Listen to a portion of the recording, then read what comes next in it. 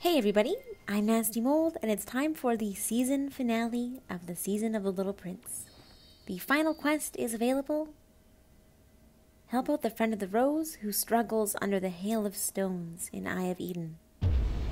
So for this one we actually do have to go to Eden, and we'll have to go through the entire thing, so be ready.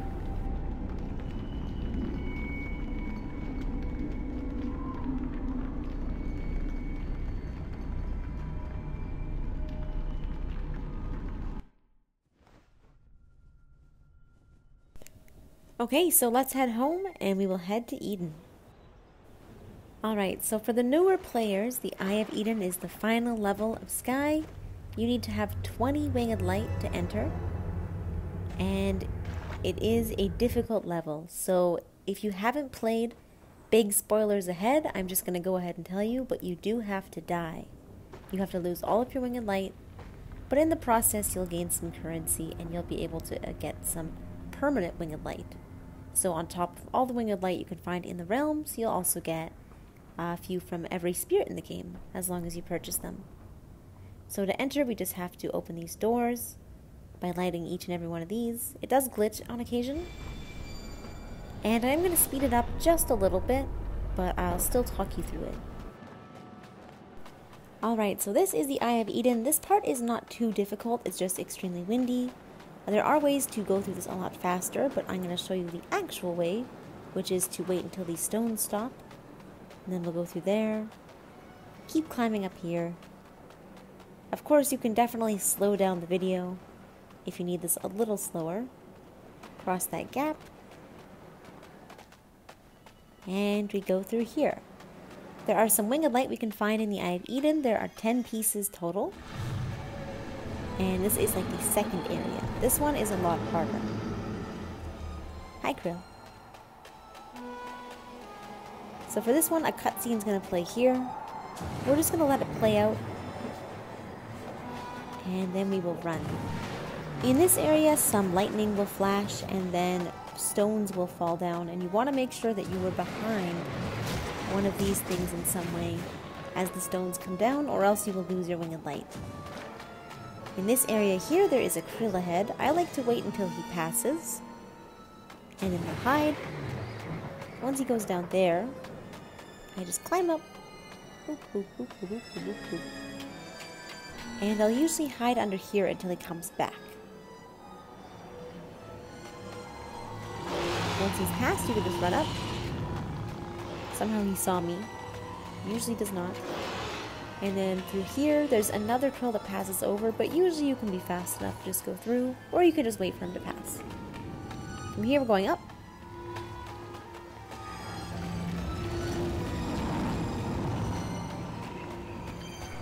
We have a lot more of that stone rain. All we have to do is hide behind these little barriers as best you can.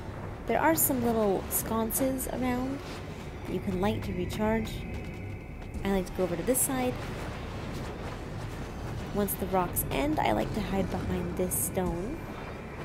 And I'll wait for the krill to go on the right-hand side, just because they stay there the longest. However, this person got their attention, so it's going to be a little different for me.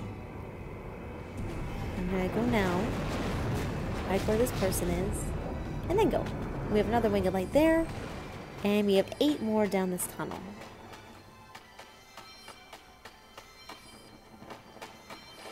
Da da da da da.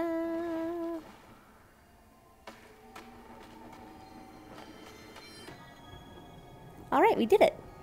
So this warning here means we are at the point of no return. If we pass this area, you cannot go back and play the game until you complete the Eye of Eden. But here we have our Princey Prince, finishing his journey. Oh.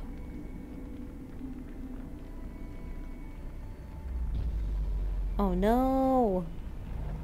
Prince!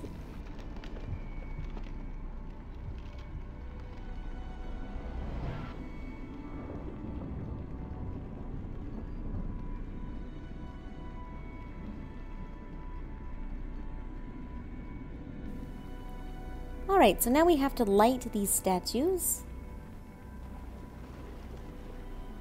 by giving them our Winged Light. So no matter what in this level, we are going to completely run out of winged light. Give another one here. We're also going to light the sconce so we can keep our charge. There is a constant rock rain raining down. And we just want to head to the very end, that little white diamond shape over there. Continuously passing out winged light to all of these child statues, because that will give us the most ascended candle currency, which is the currency we can use to purchase permanent wing buffs. Okay, once again, I'm going to speed it up a little bit. I do a kind of strange route. If you've played the Eye of Eden before, I would just suggest doing your own route. But I usually go all the way up the right-hand side, and then I go back down on the left. That's just to make sure I haven't missed anything. You can see I'm waiting for the rain to subside before I continue.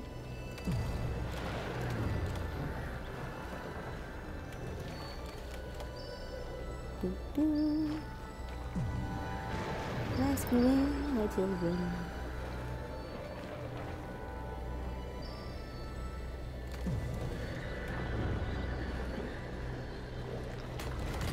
Okay, I have lost my light, which is not a big deal for me. I'm just going to head back along the left-hand side anyways, so I should be able to light myself.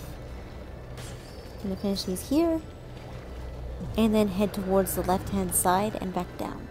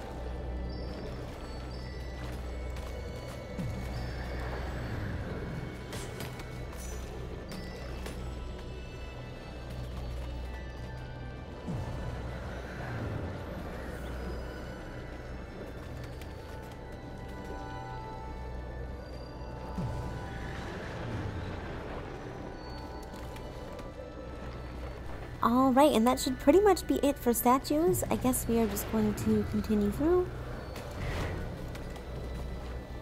Now from this area there is a constant barrage of rock rain. You can't stop it. My suggestion is just to walk straight, don't jump. The jumping will knock you down more. Just walk straight to these statues and try to give up your winged light as best you can. If you're new, you're not going to get very far, don't worry.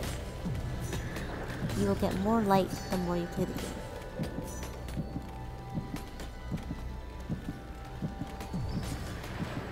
Almost done. That. Alright. So at this point, all we have to do is keep walking towards this white diamond, and we should pass away.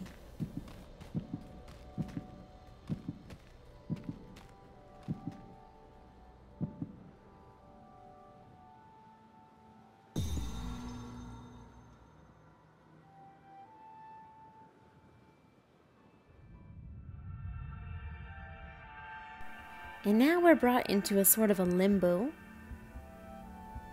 Whee! Falling. From here you wake up and you see a sky kid in the distance. We're just going to walk towards them.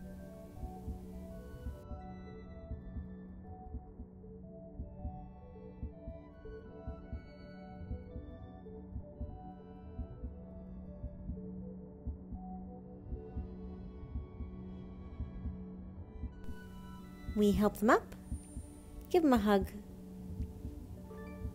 just kidding, and then they will give us their winged light. So from here we're just going to fly up. I'm going to let it charge just a little bit usually, and then this will bring us to this really fun area of the game.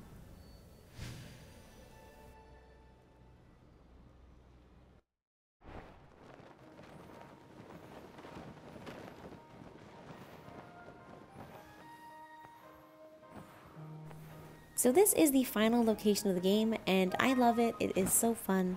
There's so many ways to continuously charge, whether it be the clouds or creatures, and it's really satisfying to go through. Aww.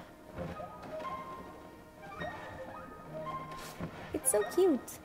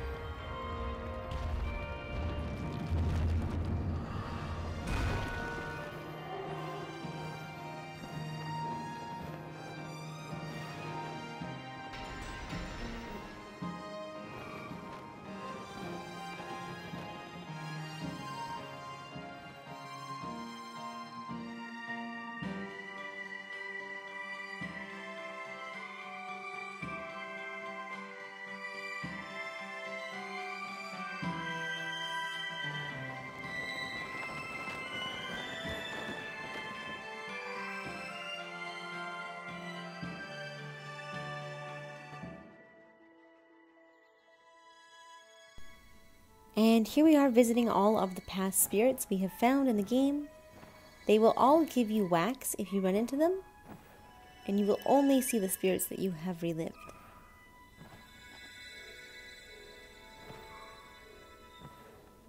Give me lots of wax. Woo! They're a little tricky to get all of them.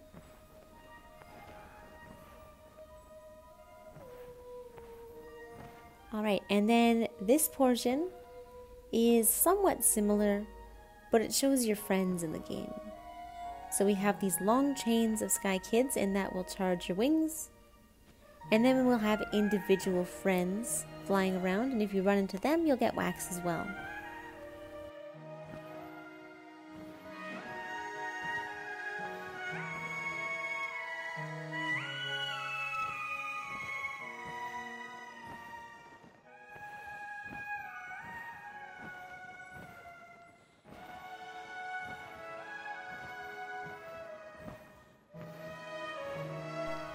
Here we go. So at this point we are now reborn. This area is called Orbit.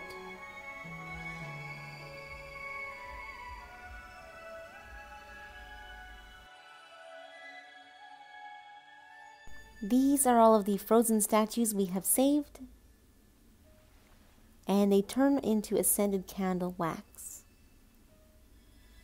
They'll fly away, and then we can collect all this wax.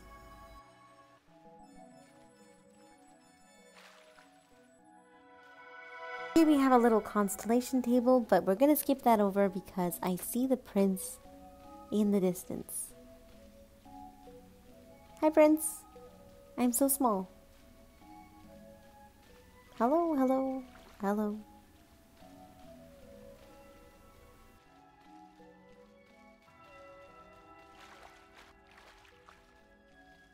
And finally, this is our final cutscene with the little prince.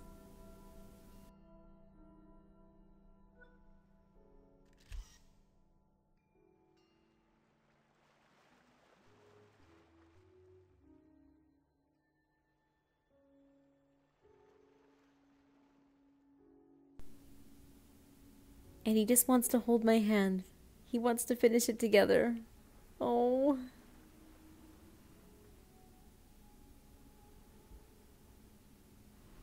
No. Oh, but he'll see his rose again. It's so hard. Let's say goodbye first. Hi, Prince. Let's do some... Oh. Oh, he doesn't copy me. Why? That's too bad. Okay, there's not a whole lot we can do with him here, so let's just take him home. Oh, I'm gonna miss him.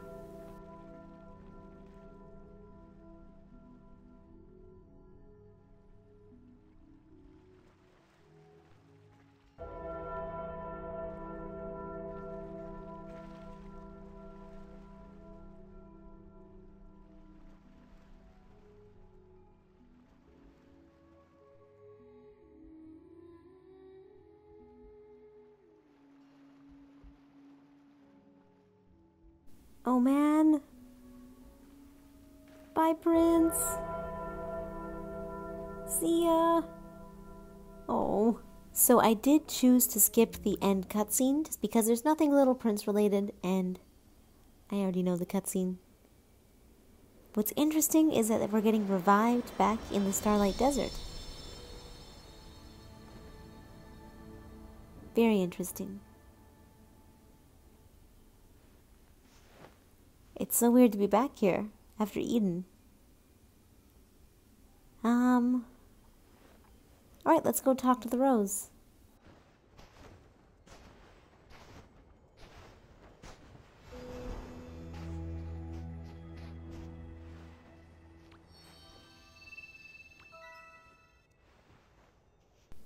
And here is our finale cutscene. You fulfill the wish of this ancestor spirit. Oh. We're looking up at the stars and thinking of him.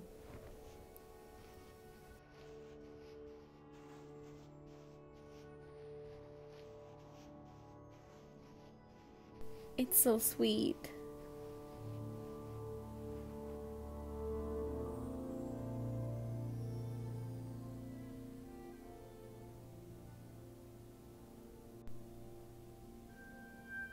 Can you hear them?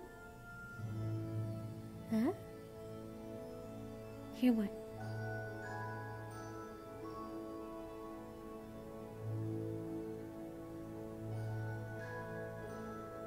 Oh.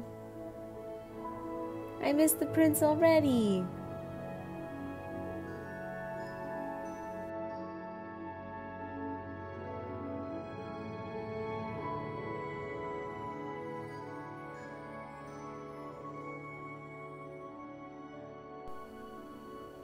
They will all be your friends. Oh.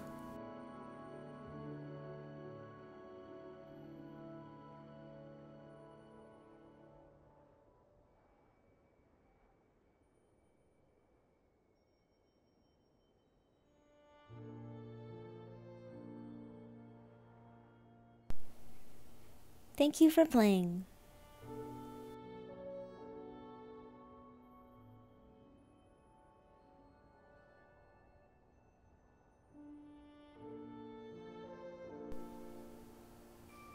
Season of the Little Prince. Aww. You know what? This was one of the best seasons of all time. And it was their first collaborative season, and they did such a good job with it. I can't believe how well they merged two worlds. Like, the prince basically fit in the world. Based on Le Petit Prince. If you hadn't read the book or watched the movie, I would recommend doing so. I believe the movie's on Netflix in most places, and the book is very short. Featuring... Oh, I love this area. Beckoning Ruler, inspired by King. I really love that they made the actual models of the characters in the game. Gloating Narcissist, inspired by Conceited Man. They look nothing alike, but I like both of them a lot. Slouching Soldier, inspired by Ashamed Man. I think his actual name is the Drunkard, but I can see why they want to keep that out. Star Collector, inspired by Businessman. Hehehe, so greedy. Stretching Lamplighter, inspired by Lamplighter.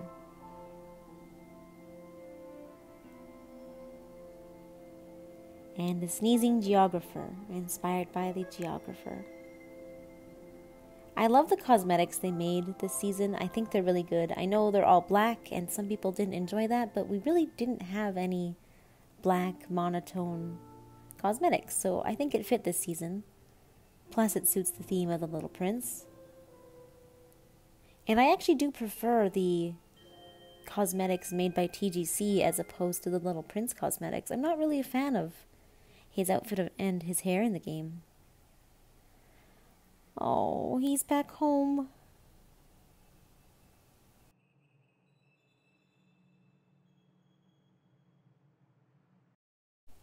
And that is it for the season. That was, arguably maybe the best season we've had so far. I loved it. It was so good. Now on to new things, though. I wonder when the next season will be here. Alright, so we can collect our final heart from the rose. And if we open our shop menu, we now have a new cape for sale for $24.99 USD. This is the Little Prince Asteroid Cape. It's going to be very exclusive. It's only going to be sold for the rest of the season. As soon as the season is over, it will be gone. As well as looking super cool, it has this added bonus where if your friends are holding your hand, you can teleport yourself and them to this secret area. It includes all the character models we just saw in that cutscene, the plane, and also the planets that the rose was sitting on through all of the cutscenes. It's a really interesting place, and I will link a video below if you want to see what that looks like. We also now have access to the Little Prince sword outfit, which you can get from the rose at the end of the constellation. This outfit costs 200 candles, and again, it's going to be very, very rare, only sold during this event. After the season is ended, it will never return. This outfit has a super cool sword, which is not functional. Unfortunately, you can't go krill hunting, but it's really, really neat. It's got these super cool boots, and I was trying it on with a lot of outfits that I have in the beta version of the game, and it looks great with almost everything. And now, finally, we can collect our last heart from the rose at the very top of the tree here. And it's sad, that is it for this season. Thank you so much, as always, for watching, you guys. I hope you found this helpful. I hope you enjoyed, and I'll see you in the next video. Bye-bye!